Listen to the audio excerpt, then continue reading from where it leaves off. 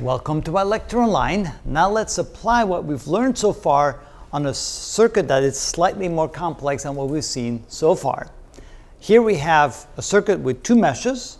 We have a current supply, we have a voltage supply, a resistor, a capacitor, and inductor. And we're trying to find the power supplied or absorbed by any one of these five components, or I should say by all five of these components. So let's do it for each of the five components. To do that, we're going to need to use mesh analysis to calculate the current in each of the meshes, and we're going to also have to find the voltages across each of the components once we find the currents, and then we can find the power. So it's kind of a lengthy process. I'm assuming I'm probably going to need two videos. That's why we're going to have part one and part two for this particular problem. So first, we're going to do some mesh analysis. Now, since in the first mesh we have a current supply supplying 4 amps, we can say that I1 must therefore be 4 amps. So I1 equals 4 amps with a phase angle of 0 degrees. What about I2? Well, for that we have to go around mesh 2, add up all the voltage rises and drops, and then try to figure out what I2 is equal to. So here we're first going to go across the capacitor. We'll start at this point right here. So let's make this our starting point. Going across the capacitor in the same direction as the current. Now notice here that the voltage supply has the positive on this side, the negative on this side, which would therefore mean that the current probably flows in this direction, counterclockwise. We've put I2 as being clockwise. Does that matter? Not really. We're just going to assume that's the direction of I2, and then later on we'll probably find with the result of the value for I2 that it's really in the opposite direction. But we don't care. We just want to illustrate that it really doesn't matter what the direction choice is for any of the currents in each of the meshes. So we're just going to erroneously assume I2 is in that direction. So then we have a voltage drop across the capacitor. So therefore we have minus the voltage times the minus the current times the impedance. And so that's minus the current, which is I2, times the impedance of a minus J5. Then we go across the voltage supply from the positive negative terminal. That means that's a voltage drop minus 60 and a phase angle of 30 degrees.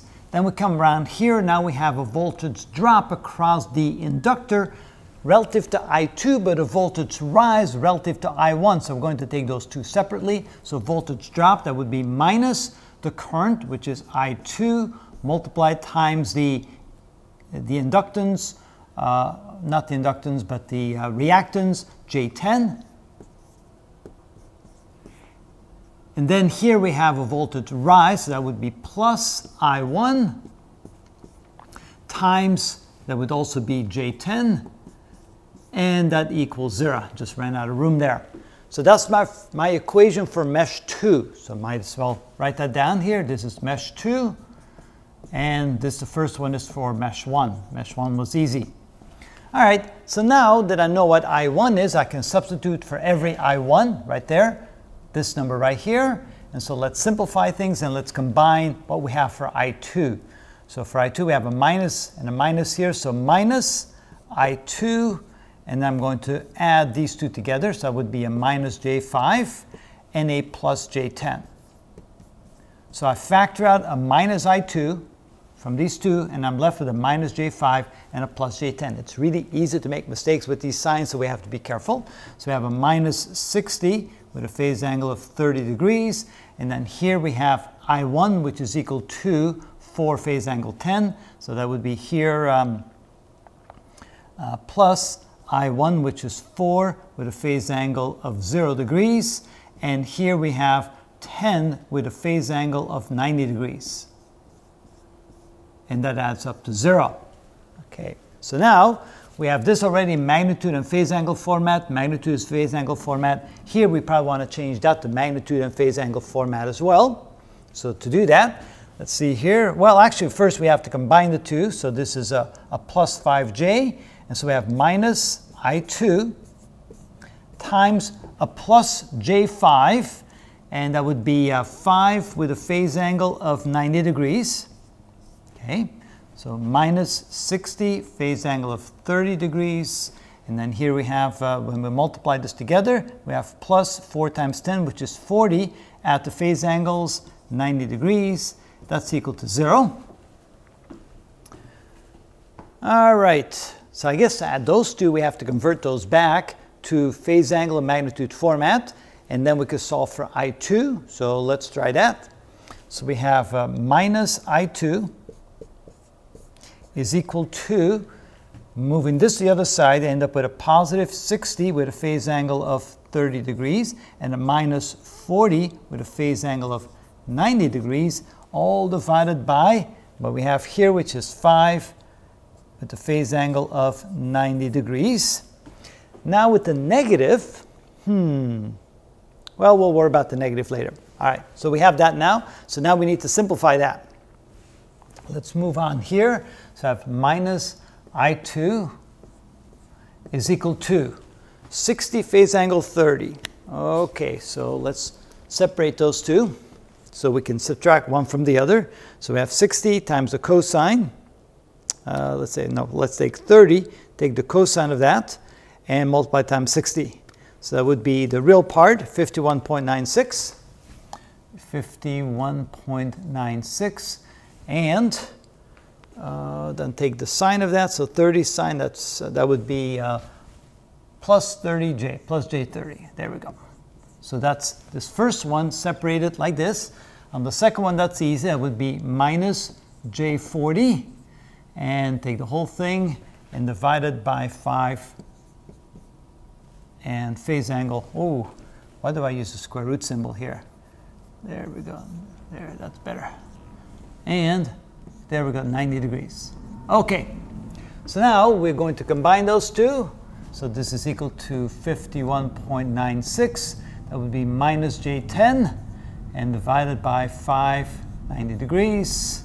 That would be minus I2. Okay, now we convert that back. So here we square that, we add 100 to that, take the square root. Now we have 52.92. 52.92 with a phase angle of, that would be 10 divided by 51.96, and take the inverse tangent, that gives us 10.89. That would be minus 10.89, that's an 8, that's 9, divided by 5, phase angle 90 degrees. Okay, so minus I2 is equal to 52.92 divided by 5 gives you a magnitude of 10.58 with a phase angle of, this goes to the top, that becomes minus 90, that was minus 100.89 degrees. But we have a negative here. So it's actually a phase angle of 180 degrees. We can add 180 to that by getting rid of this. So I2 is equal to 10.58 and 100.89 minus plus 180, we get 79.11. And so now we finally have current I2 in terms of magnitude and phase angle. We have current I1 in terms of magnitude and phase angle. So now we're in good shape. Now we have the currents. Next thing what we have to do is find the voltages across each of the components, and then we're ready to find the average power. Let's first go ahead and write this in its real and imaginary part format, because we're going to have to add or subtract this from I1. So let's write that first. So we have 79.11. We'll take the cosine of that and multiply that times 10.58. That gives us, just about 2. So this is equal to 2 plus j, and now take the sine of that, 79.11, take the sine and multiply it times 10.58, and we get 10.39. 10.39. So that's the real and imaginary format of I2, which we're going to need as well. Now let's go ahead and calculate the voltages. Let's start with the voltage across the capacitor. So the voltage across capacitor is equal to the current across the capacitor times, and of course that would be I2, might as well write as I2, times the capacitance or the capacitor reactance, so that would be X sub C. So the current I2 would be this one right here, that would be 10.58 with a phase angle of 79.11 degrees. And we're going to multiply that times X sub C, and X sub C is going to be a minus J5, that would be 5, with a phase angle of a minus 90 degrees, like this. And when we multiply that together, we get 10.58 times 5, that would be 52.9 with a phase angle of minus 90, that would be minus 10.89, and that would be, of course, in terms of volts. I'm going to write amps here, but it's volts.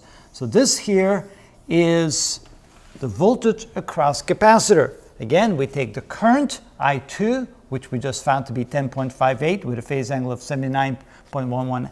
Of course, this is in terms of amps. And multiply that times X sub C, which is a magnitude of 5 in the negative 90 degree direction with a phase angle of minus 90. And so that gives us, and we might as well put degrees there as well. All right, just to be accurate. That gives us the voltage across the capacitor. Now we want the voltage across the resistor. Voltage across the resistor is equal to I1 multiplied times the resistance R. So in this case, I1 is going to be equal to 4 with a phase angle of 0 degrees.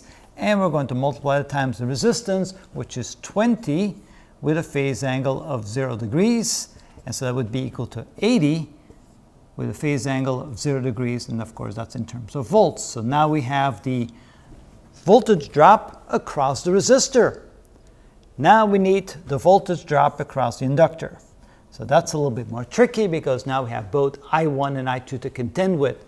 I'm going to use the direction of mesh 2, that would be clockwise direction. So that would be voltage drop for I2 and a voltage rise for I1.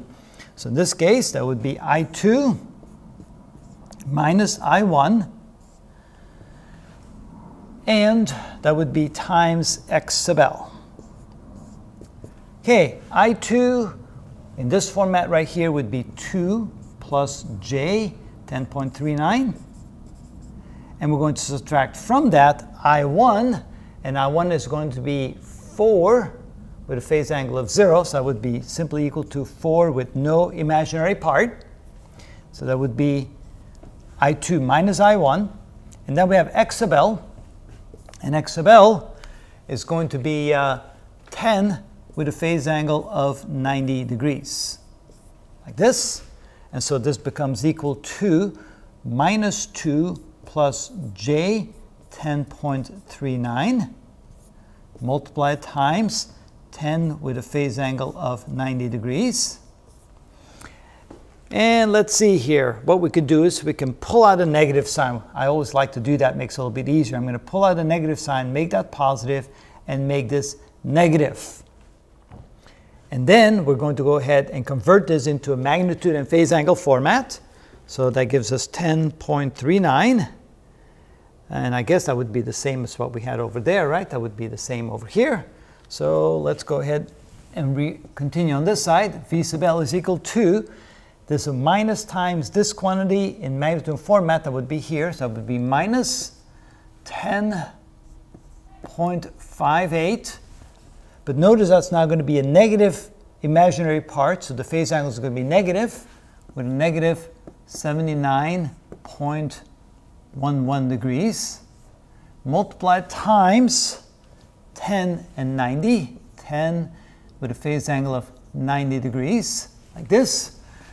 And so this is equal to 10 times this, that would be minus 105.8 with a phase angle of a positive 10.89 degrees. And then we could say, well, let's see here, V sub L. I think that's good enough. We're going to leave it like this because we can work with this negative sign later. So we have a magnitude 105.8. Of course, that's in volts. We have this here in volts, and we have this in volts. So we have V sub C right here, we have V sub R right here, and we have V sub L right there. Now we're ready to calculate the power. And we're going to do that in part 2 because the power is going to be the product of I max times V max. We have I for I1 and I2, and we have V for all 3 components. And so now we're ready to go ahead and calculate the phase angles. What about the voltage across the, well, since I'm out of room, we're going to do that in the next video. We still need to find the voltage across the current source.